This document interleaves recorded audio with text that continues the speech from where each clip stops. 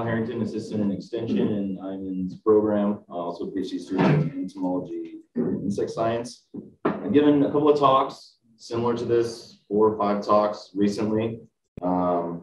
So we'll start off with a test. This might be a little bit biased to people that have heard this talk before, but we're talking about alfalfa weevil and the damage that it does in alfalfa. So this is just to see how many people have come to other workshops. It might be a prize if you can get it. So if you have $215 a ton hay and it's going to cost you $18 to treat your field, what would be the threshold that you'd be looking for?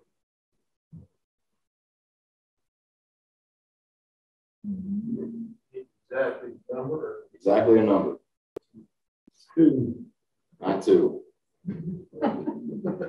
Not 4. 1.3. We're getting close. It sounds like a guess, but it's somewhere in there. It would be a low threshold. Cost of trade 18. 1.4. Thank you. How do you do it? Anyone else? How do you do it? Jason, you want to pass him that mug? It's a little bit newer, has less dense than mine, but it's a nice mug. So how do you do it? We've developed an app for this. All right, so it's very simple to use out in the field. We have an issue. We've done multiple years of trials to figure out what the factor is of the reduction. We identified it as looking at specifically large larvae. So again, that 1.4 that was pointed out is just large larvae per sweep in the field. What kind of sweep? 180. Thank you. 180 degree sweep. There's a hell of a difference. Correct. When you're talking, everybody's talking about the same thing. Right, Bruce, thank you. Yes, it is 180 degree sweep. So if you're doing 360s, I'd recommend not getting dizzy in the field. Either do 180s or divide that by 2 to get you to 180 degree sweep. 180s are a lot easier moving forward in the field, not sweeping the same area that you swept before. There you go. So we developed the thresholds. You can go down across on these. It's basically what that app is doing. It's just using an algorithm that's just going and sliding across and then generating that number for you. So you can use these if you want to. I can distribute them, but obviously, as you can tell, the app is a lot easier. So did everyone get an agenda or a folder? Inside that folder, there's going to be a business card. If you didn't get a folder or you need one, please raise your hand and we'll get one out to you. So inside that, on the back of that business card, you'll find this QR code. So we're going to go through that. So for what I like to call the cool kids or the Android owners, we'll go through the steps on this one first. So you can keep that card. You can keep it in the truck. You're out in the field, you're a quarter mile away from the truck, and you've now counted your sweeps in your sweep net, and you go, okay, well, this is how many I have. Is this the threshold that I need? Well, card's back in the truck. So this is going to show you how to make it a tile on your phone. So you don't have to worry about the card anymore. It's still a nice card. You can pick your teeth with it if you need to, if you lost your toothpicks. But this will make it so that as long as you have your phone on you, you'll be able to use this app. So you're going to scan your camera over the QR code. It'll pop up a little notification saying go to a website. You'll click on that. If you have Samsung and it's taking you to Chrome, there's these little 3 dots in the top. You're going to click on those 3 dots.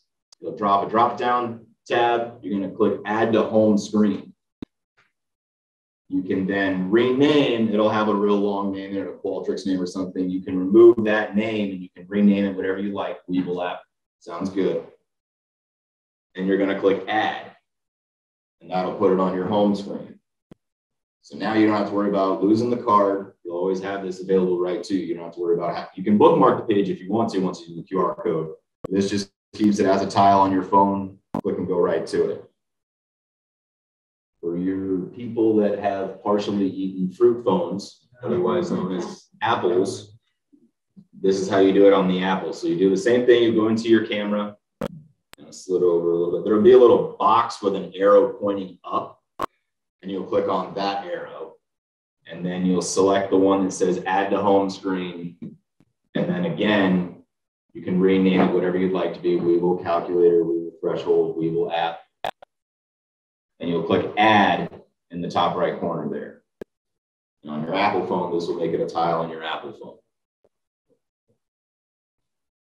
So now that everyone's got it, or you've already gotten one, sorry. Now that everyone has this available, we can all see where he got that number from. What if you had $180 ton hay and $13 to treat?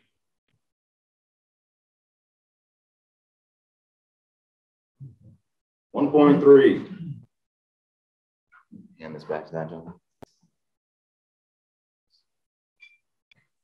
1.3 what? Large larva. Again, so we're not counting the small ones. You'll see on that app when you go to it, when you scroll down, there'll be that identification, the difference between the small and the large larva. We're doing this based on large larva specifically. So don't count in the small ones and add in that number. Count only large weevil larva. And that would be your number for that. How would it compute between the small and large? So I don't have the image on here, but again, if you have the app open, there will be an image if you scroll down. Generally, the large are going to be green. There will be some differentiation in the color. Some of them can be a pink hue or just have molted, so they haven't gotten the phloem of the alfalfa in them, so they're not green at that point. Any other questions identifying the difference between small and large? So if you're looking at the dorsal line, it'll be faint on the small larva. It'll be much more noticeable, and it'll have a white dorsal line running along the backside from the head down to the tail tip. I'm gonna have a question. So you say treat only large. Well, if you go sweep the field today, I mean, I've already sprayed for some of the the amount of time it takes a small to go large this time of year, say January, and then you go to March, that number is dramatic. Correct. Yeah. So given they are right, like a lot of insects, they're temperature dependent. So it's going to take anywhere from 10 to 17 days. If the temperature is a little bit warmer, they're going to do it a lot faster, so closer to that 10-day mark. If it's cool enough still, they'll still take more time to digest and gain more food, and then it'll take them a little bit longer. But yes, if you're seeing the small in there, that should be telling you as a PCA, as a grower, continually to regularly check your fields. Don't look at it and say, oh, well, I've got small, I'll come out and 3 weeks later and see if they're large now. If you've got them in there, that just tells you now you need to be monitoring more frequently, staying in the fields. With this hay price, like it looks like it's going to be insecticides apparently are going to be difficult to come by. The threshold is going to be pretty damn low. It's generally, so that's what we've changed. The threshold used to be 15 to 20. Nobody's going to want to drive by the field and see it half eaten up. And right. It isn't like that.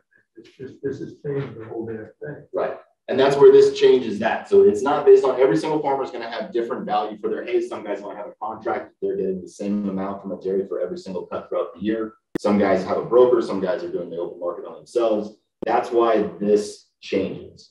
So it's an economic threshold, and the economics are the key point of it. It's going to change based on your value of your hay and based on what that specific grower is willing to pay for that treatment. Seems to me, though, with this market, it's pretty strong. Hay is really high. Regardless of how you market, right? And some guys don't have a better deal than others. Nobody's going to want to see what's bad. Correct. One of my guys said that the threshold this year is warm. It could be for him. Yeah, it could be as low as that. And that's another point where one sweep, he meant one feet. Oh, that's a little. I'd say that's a little adventurous. If you, I'm not saying to overspray. I don't want to say that at all. But going more scientifically, if you're gonna treat that early, the chances in the cooler season of you possibly needing to treat again could be very high. So again, if you're getting $200 a ton hay, just for easy numbers, and you're getting 2 ton an acre, and it costs you $15 an acre to treat, well, now your hay isn't worth $200 anymore. It's $750 less than that. So now you're at $192.50. You treat again, another $750. I mean, you're decreasing the amount that you're going to see as profits. You can't afford, regardless those prices to give up much production. Yes. You have to treat twice, and you just have to treat twice. And this is where, again, timing is key, and also pest identification and trying to manage whether you're going to get lucky or not. If you've got aphids as your pest and you have weevils as your pest, there's a lot of guys that just try and say, well, I'll wait a little bit more until I've got more weevils and then I'll just knock them all out at once. You could be you bring up a good point. You could be economically justified to spray specifically for aphids at a certain time. And then if weevils are earlier or later, specifically for the weevil. The other thing also we need to pay attention to is if we just spray because we can afford it, that can, bring another issue that we cannot face, which is resistance. We already see signs of resistance in some areas. Not yet here in the Central Valley, but we have like our close borders. We have this resistance, and we don't have much, chemical groups that we can rely on mode of action. So we need to be a little bit careful because most of the time, what we'll spray the first time, the same mode of action, most probably that will spray the second. That's a good recipe for resistance. We might end up with some situation like in the north of California and some other places where there is no solution. We may not be able to spray with the material of preference because Martin, I'm interested. Where did you go? He had a question mark on what it was. He got offended. He was the number 2 guy. Probably waiting for me to park. All right, this is Barrett Jackson week. I love Barrett Jackson. I love cars. A lot of fast cars. So by now, everyone's phone should stay at the lock screen, but let's not go too fast, guys. So we'll give everyone the same opportunity. So now you found the app, you put the tile on your phone. Hopefully it's on the lock screen. If it's $250 a ton hay, like Bruce said, it's getting up there. And it's $14 an acre to treat. One, there's your one. In the whole field. No, one. One what?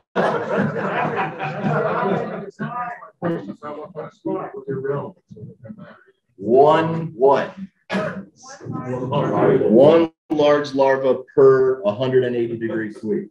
And you do you divide your field into 4 quadrants, and from each one you get 5 sweeps. So you get 20 sweeps at least. So get a divide the number of larvae on these 20 sweeps. So get a representative sample. Don't just go into your field and do 5 sweeps and say, well, I've got 1 per sweep, because again, 40 yards away, you may do 5 sweeps and have 0. So do a representative sample of your field, and let's treat based on science, not based on seeing one in the field. Hey, Kyle, what chemical did you use to figure this out? Because the efficacy of the chemical is going to make your number different. So that's the main, I'm trying to see if that was in there. And that was actually the main point of the study, was that it was a threshold trial, not an efficacy trial. So in efficacy, we would assume or hypothesize that all of the treatments that we're going to use are going to decrease the populations, and our untreated control is going to be really high. So I can't do anything if I've got 5 points down here and 1 point up here. I can't see what's going on in the middle between that. It's always just going to be a direct correlation line. So we use some products that we know work a little okay, some products that work a little bit better, some products that work a little bit better, some products that work great, and knock them out completely. So that's where we're able to actually see those points and make that story with that. What are the chemicals that is working so far? Still by still working there, like Warrior, still in our area, still working good in our trials and also some commercial. We have Stewart still working, but at a higher rate. Like you in our trial, we are having about 10 ounces per acre. You're going to hit up to like 11. I think we were 11 in last year's. Yeah. We were 11. So it's still working there. And then that's mainly the 2 active ingredients that we have because we lost hope.